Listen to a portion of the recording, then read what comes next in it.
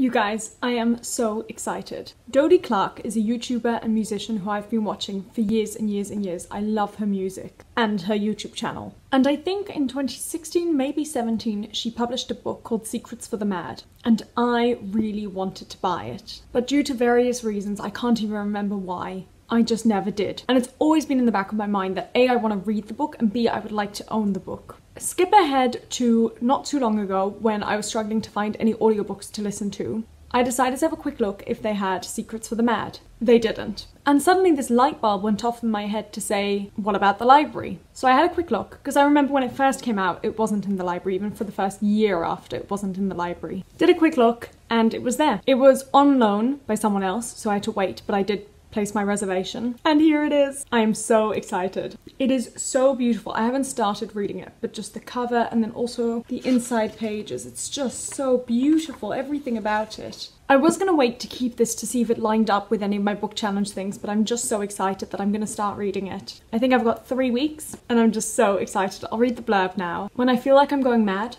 I write. A lot of my worst fears have come true. Fears that felt so big I could barely hold them in my head. I was convinced that when they happened, the world would end, but the world didn't end.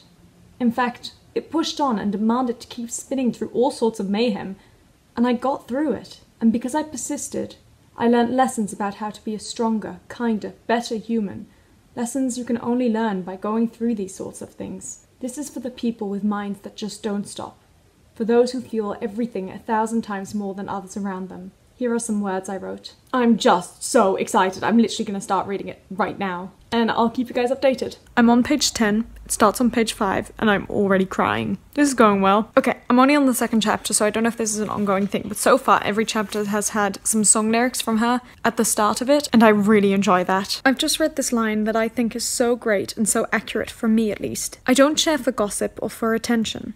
I write, create and share to offload some of the weight from my mind by turning it into something useful and good. Now, I don't know how good my YouTube channel is, but that is how I feel about just being able to offload some of the weight from my mind. Whew, this line just feels like a stab right in the heart, like I literally could feel like a shock. I suppose when I said I wanted to go home, I think I meant the period of time rather than the place. Oh, Dodie. Okay, so I'm on page 110. I'm loving it so far, but I'm gonna take a quick break to film some stuff, and then if I've got time, I will continue. Otherwise, I'll be editing a video, so I'm not sure if I'll come back to it today. I think I'm about halfway, but I am loving it so far.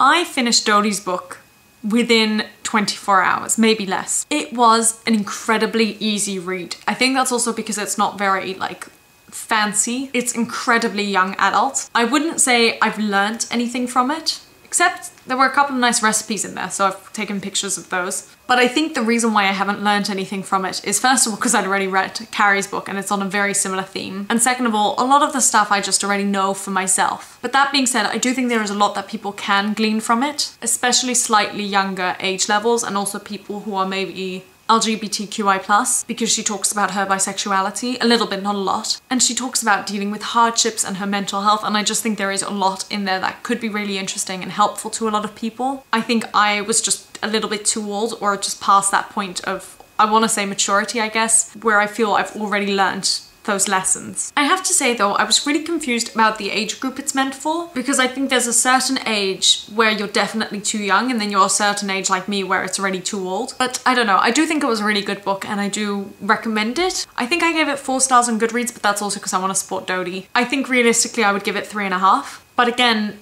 if I'd read it a few years ago, like maybe 4 or 5 years ago, I think it would have been much more suitable to me. Anyway, that's it.